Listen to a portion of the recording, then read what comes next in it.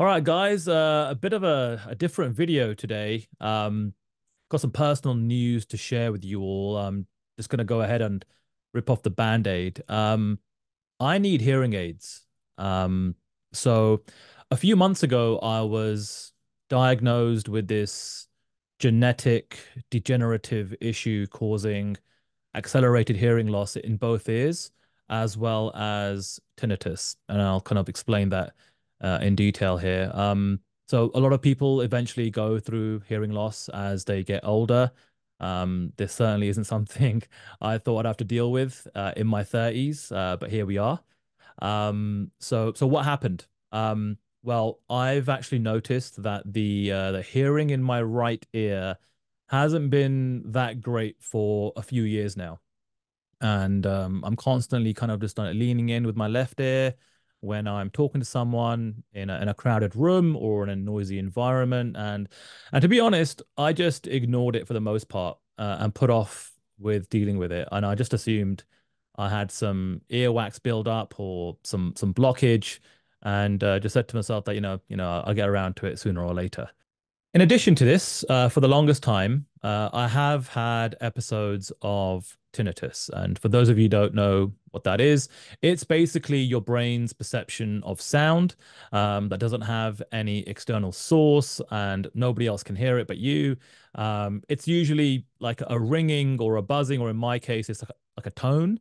Tinnitus is actually quite common. 10 to 25% of adults have it. Now, for me, I have noticed this happening randomly a few times a year, kind of going back a decade, and it never really um, lasted for more than say 30 seconds to a minute. And again, I didn't really think much of it.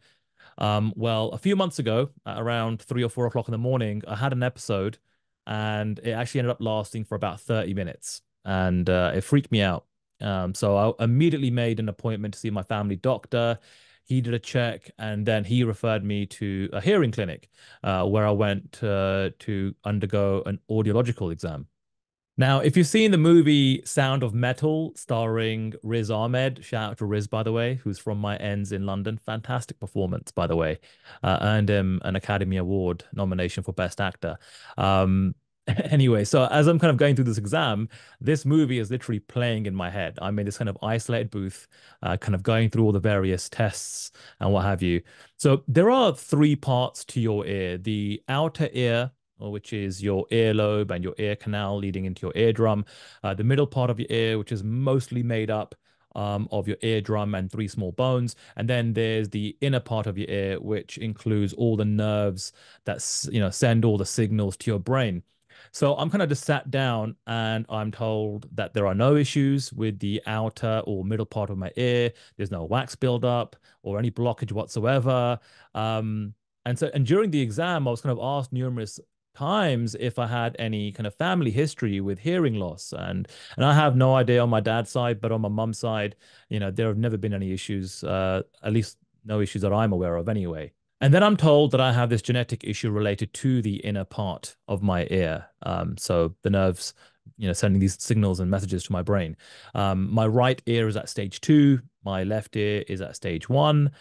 And outside of the actual, hearing loss and the episodes of tinnitus, I was also informed that, if left untreated, it will just progressively get worse and worse as I age. But I was also informed that I would be at a high risk of cognitive decline in brain functionality, which could potentially lead to issues such as dementia, memory loss, slurred speech, and losing control of balance.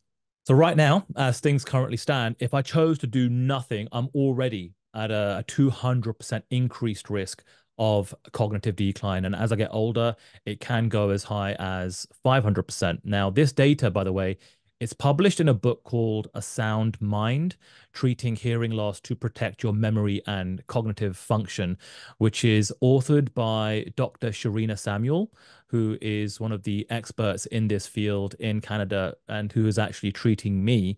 And it is co-authored by Dr. Keith Darrow, who is a neuroscientist and audiologist out of MIT. and he's been practicing for 20 plus years in the US. So I'm going to leave a link to the book, which is completely free, by the way, in the description box for those of you watching this on YouTube. So, okay, I'm hit with this news and I'm processing it. But there is good news. It's treatable, and all these potential long-term risks are preventable with the use of hearing aids. Dr. Samuel, placed these temporary hearing aids on me in her office, and I was kind of like blown away by the difference in clarity as she was talking to me. And for the first time in a while, I was able to hear what a normal level of hearing should be for someone that has no hearing issues whatsoever. So for me, it's simply a case of wearing hearing aids, which I'll have to do now for the rest of my life. Now, I don't know why there seems to be a stigma related to the aesthetics of wearing hearing aids compared to perhaps someone that would wear prescription glasses to help with their vision, but there is. At the same time, though, with most people wearing some form of buds to listen to music or podcasts or take calls, etc., hearable technology is very common, right?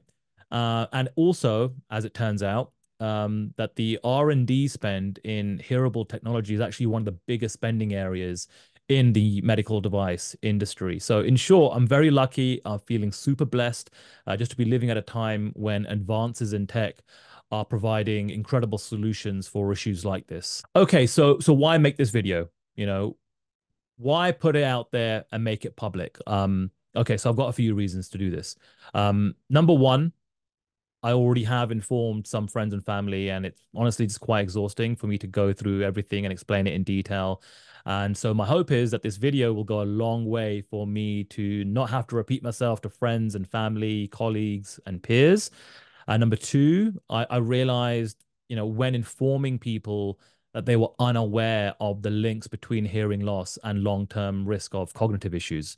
And in fact, just sharing my story and, my issue with my kind of circle here in Toronto, it's already benefited my friend's mum, who has been experiencing severe tinnitus for a while, and has left it mostly untreated.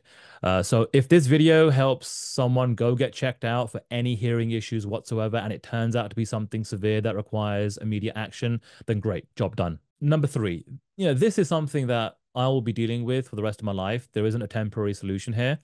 As things currently stand, I will be wearing hearing aids for the rest of my life.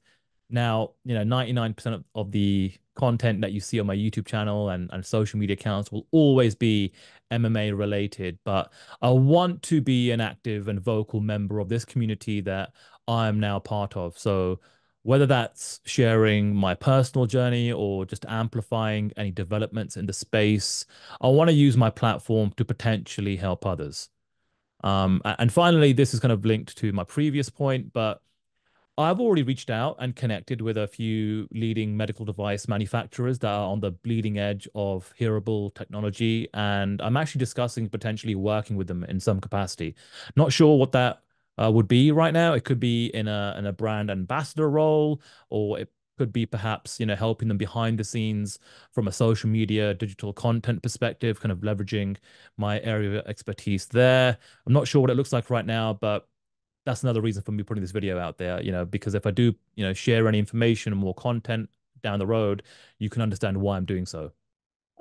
Finally, and just to wrap up, if you do have any questions related to this, and look, I'm no expert. I'm kind of learning as I go along here, but I have already spent a lot of time doing a ton of research to get the best form of treatment for my condition.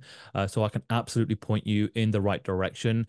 I'm definitely not out here looking for any sympathy. I'm a confident guy. I can deal with this, no problem. I'm a solutions oriented guy. There are fantastic solutions out there available for me. And I'm actually happy to put this out there in the public domain. But everyone is different and everyone deals with things like this in their own way. So if you follow me and you want to hit me up to talk about anything related to hearing loss, feel free to DM me or email me. I got you, no problem. And that's it. So I've really enjoyed booting up the YouTube channel this year and kind of getting back to interviewing. But I will be hitting pause on that just for a while until I figure some things out. The goal is to be back in 2024 interviewing, and I do have some big plans for the channel outside of just Smack Talk with Sandhu. So stick around for that. Other than that, I just want to say I appreciate your support. Merry Christmas if you celebrate. Happy holidays.